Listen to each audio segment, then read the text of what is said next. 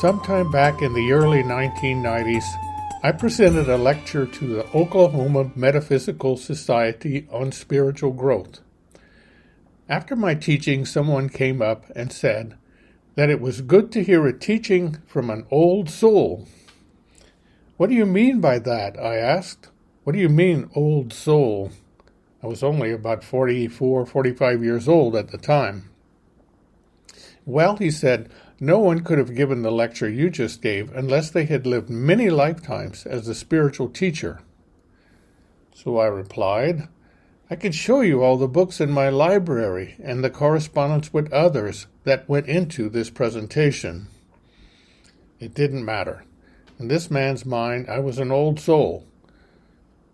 I thought maybe I should have upped my honorarium fee for all that extra experience in extra lifetimes.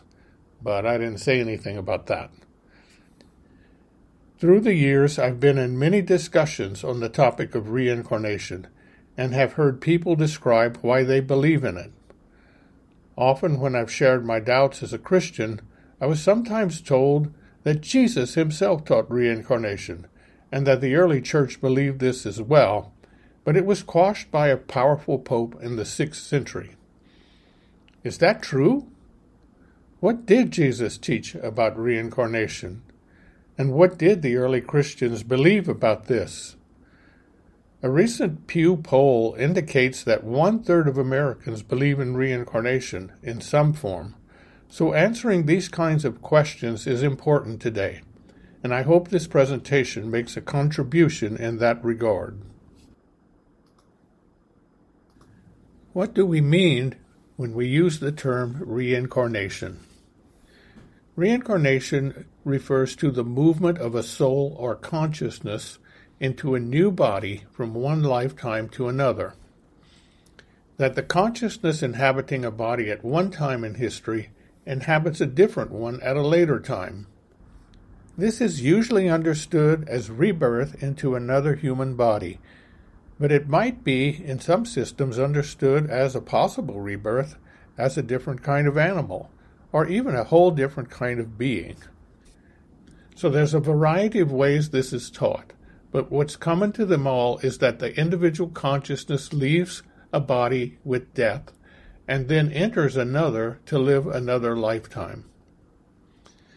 Two very similar terms, transmigration and metempsychosis, they're different nuances, but for purposes of this presentation, we'll consider them to be practically synonymous with reincarnation.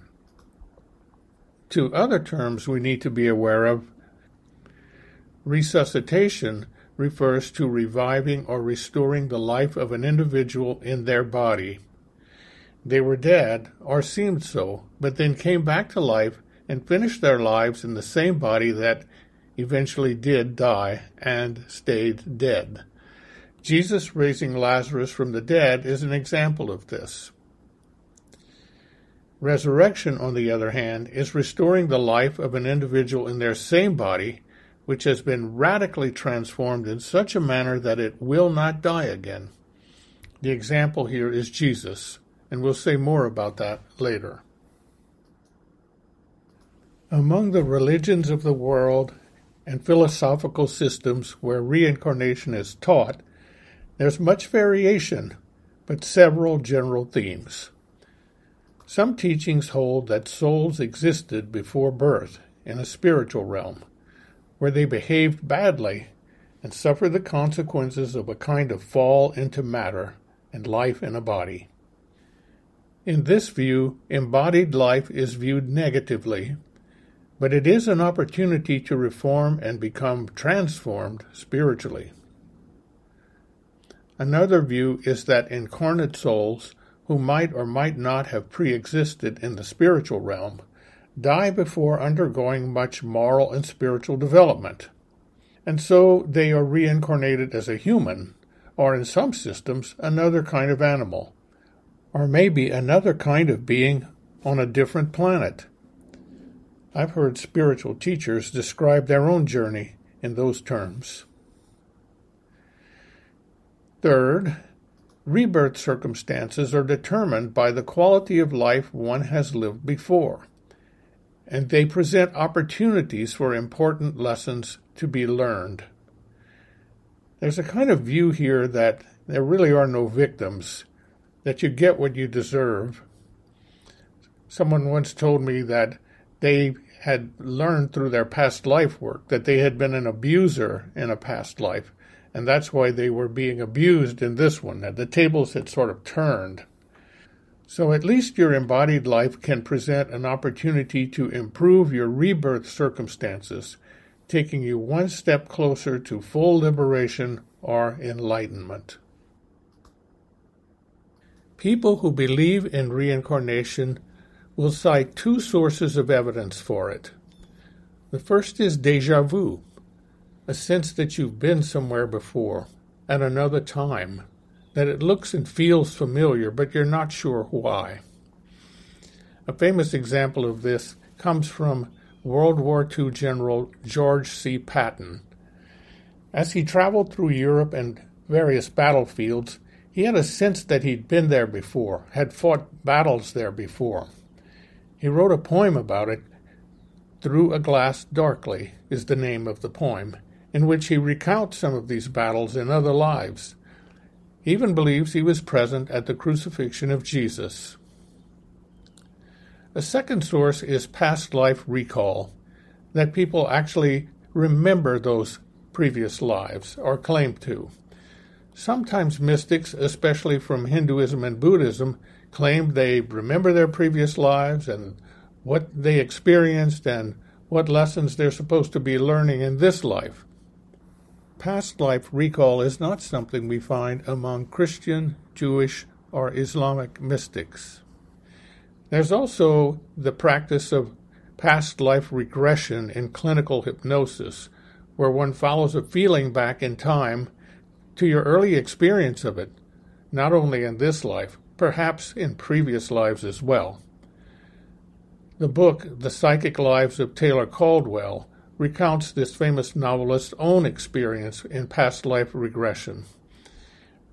The author Raymond Moody, famous for his book Life After Life, also has a book entitled Life Before Life, in which he discusses reincarnation experiences that people have shared with him. So those are the two main sources, and as you can see, they're both mainly experiential. Reincarnation in some form has been and is still being taught in various philosophies, spiritualities, and religions. Examples of philosophers include Pythagoras, Plato, Plotinus, Nietzsche. We have no time to discuss their specific beliefs. I'm just mentioning them only here. The first three, especially Plato, would influence early Christian thinkers. So hold that thought. We'll be coming back to it a little later. Among the religions of the world, we find mostly the Asian ones, Hinduism, Buddhism, Jainism, and Sikhism, that teach reincarnation. The New Age spiritualities that we find in the West also draw heavily from Hinduism, Buddhism, and modern psychology, and generally, reincarnation is part of the perspective of people who practice New Age spirituality. Turning now to Judaism, the religion in which Jesus was raised. In his time, there were two major groups of Jewish leaders, the Sadducees and the Pharisees. For the Sadducees, there was no belief in an afterlife. Thought was that the dead rest in Sheol, a realm of the dead, a place of stillness and darkness. Both good and evil alike went there. The metaphysical status of such souls is vague, but it's mentioned 66 times in the Bible. It was to this realm that the soul of Jesus descended when he died, bringing with him the liberating light and power of God infused into his soul by the Word, or Logos, of God. For the Sadducees, retribution and reward were to be found in this life. The Pharisees, on the other hand, believed in the immortality of the soul, in reward and punishment, both in this life and after death. even resurrection of the body on the last day. And so their views were much more in line with what Christianity came to believe eventually. I'll mention here Kabbalah, an esoteric, mystical interpretation of Scripture that developed from the 12th century onward. It's a complicated system, focusing on inner experience as a means of liberation. The concept of reincarnation is largely rejected by Jewish biblical scholars today, an exception being Hasidic Judaism, which draws from Kabbalah and teaches a form of reincarnation called Gilgul. Only about 5% of Jews identify themselves with this movement. The early Christians had the teachings of Judaism, Jesus, Paul, and other apostles to form them. And there's no evidence that reincarnation was part of those teachings. In fact, in the book of Hebrews, chapter 9, verse 27, we read, "It is appointed for men to die once and be judged by God." This is probably not intended to be a sweeping metaphysical pronouncement, but it's surely not moving in the direction of reincarnation either. Reincarnation was found in early Christianity, taught by some Gnostic leaders like Valentinus, also by the Manichaeans, and other groups that were largely influenced by Plato, but other teachers as well. One manifestation of this belief was that the soul pre-existed in eternity, that it was a spark of the divine that had fallen into the realm of matter. This teaching was called pre-existentianism. It was eventually rejected at the Second Council of Constantinople in the 6th century. The theologian Origen is sometimes listed as a teacher of reincarnation, but many scholars maintain that he only taught the pre-existence of the soul before birth, but not its continuing incarnation in birth after birth. It's doubtful that reincarnation was widely believed in early Christianity. Teachings about it and a Gnostic view that matter was evil were opposed by a number of Christian teachers early on. Irenaeus, for example, a teacher in 2nd and 3rd century Christianity, wrote a book called Against Heresies, and in chapter 39, it's about the absurdity of the doctrine of transmigration of souls. And his main point in that chapter was that we don't remember our previous lives, so how could we benefit from them? Also from some of the Gnostics was the view that matter was a bad thing, somehow inherently evil, that life in a body was not a good thing, it was a curse. The early Christians rejected that as well. Christ was incarnate in a real human body. Everything God created was good, and that included the matter of the body and the body itself. I've mentioned the teachings of Jesus, so let's take a closer look. What he taught was the 4 final things, or sometimes called the 4 last things: death, judgment, heaven, and hell. We'll all die and will be judged by God and receive our eternal reward in heaven or condemnation and damnation in hell. His views then were more in line with the Pharisees than the Sadducees, only he really seemed to have personal knowledge of what life beyond death was like. What he taught was resurrection, not reincarnation. And we can expect that he would have been more emphatic in teachings about reincarnation if that had been part of his message and his understanding. But he did not teach this. He also had a very positive view of the body and its goodness. He did not believe the body was sinful or evil, like some of the later Christian Gnostics did. Sinful ways, he taught, issued from the mind and the heart, not from consuming certain foods, nor less from the fact of having a body. He was very much about healing the body and giving it proper food and drink. He himself was even criticized for not being a harsh ascetic like John the Baptist. At the wedding feast in Canaan, he turned 150 or so gallons of water into wine to keep a wedding reception rolling. He referred to his own body as a temple of the Spirit, the place where God dwelt. And Paul would refer to ours in the same way in some of his writings. What then about Jesus' remark in the Gospel of Matthew, chapter 17, that John the Baptist was really Elijah the prophet, who had lived 9 centuries earlier? This incident is sometimes cited as proof that Jesus really did believe in reincarnation, even if he didn't teach about it. Let's take a closer look. Elijah, as we've said, was a prophet who lived in the 9th century before Christ. He was a miracle worker, even resuscitated a widow's son to life. It's said that he himself did not experience physical death, but was taken up to heaven in a chariot of fire with horses of fire in a whirlwind. You can read about it in the 2nd book of Kings, chapter 2. The biblical book of the prophet Malachi dates from sometime in the 5th century before Christ, and in chapter 4 we read his preaching about the day of the Lord. We begin in verse 5. See, I will send the prophet Elijah to you before that great and dreadful day of the Lord comes.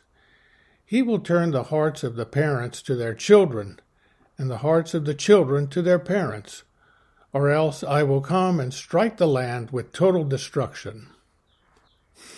On then to Matthew 17, verses 9 to 13, which describes an exchange between Jesus and Peter, James, and John as they were descending Mount Tabor following the experience of Jesus' transfiguration. In verse 9 we begin. As they were coming down the mountain, Jesus instructed them, Don't tell anyone what you have seen until the Son of Man has been raised from the dead. And what they had seen was the transfiguration of Jesus, vision of Moses and Elijah, and they'd heard the voice of the Father. Then verse 10.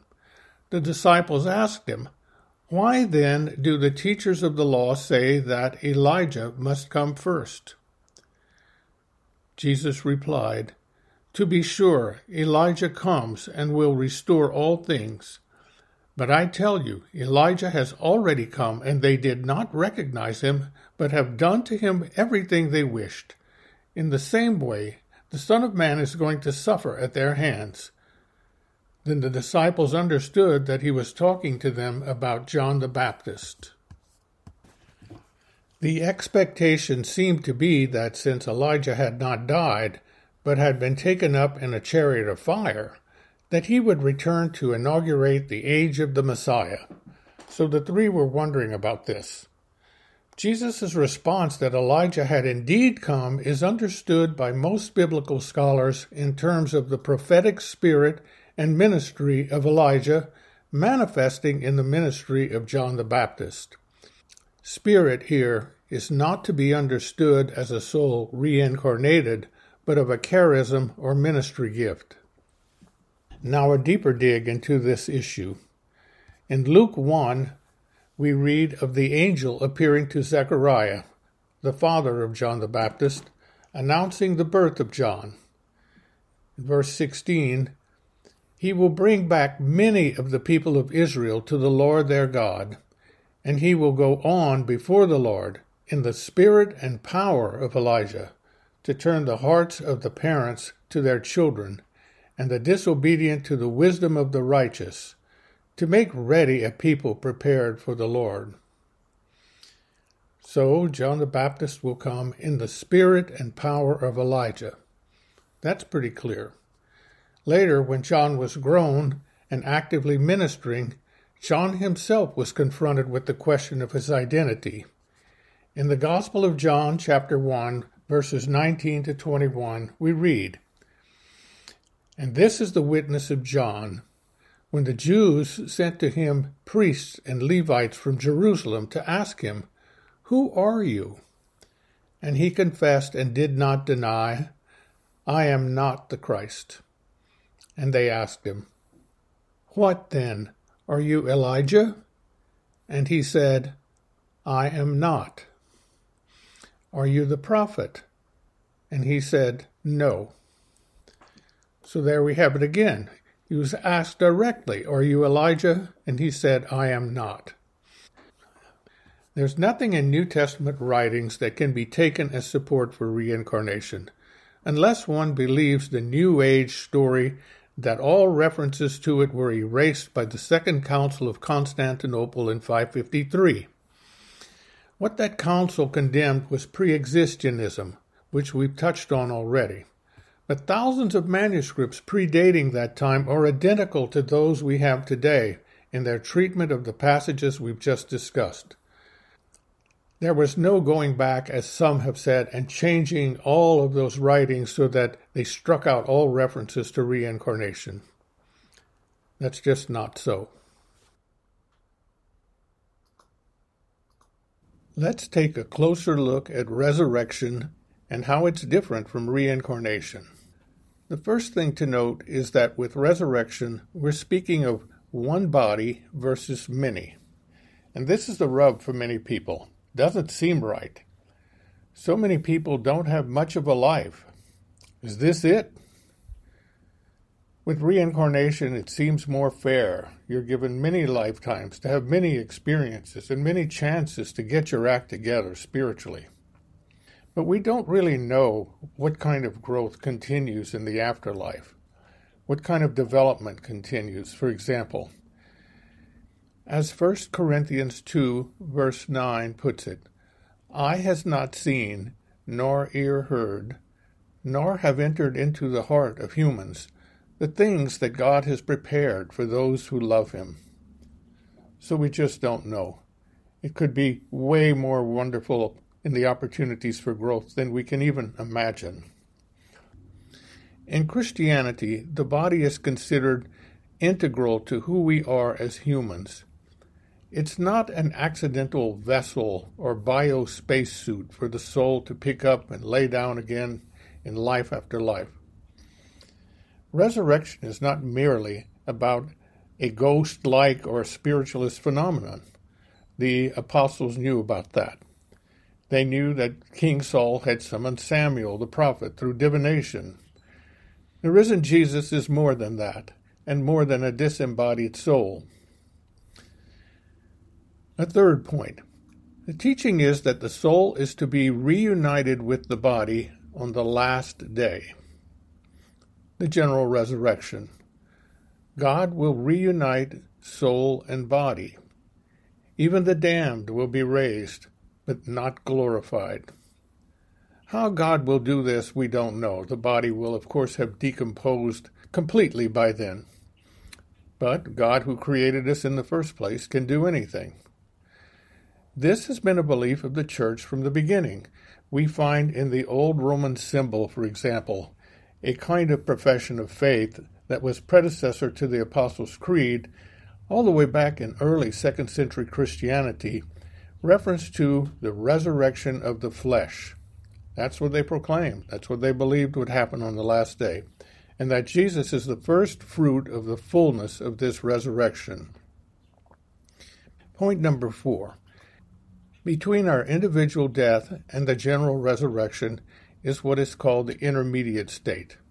And this is already alluded to in some parts of the Old Testament.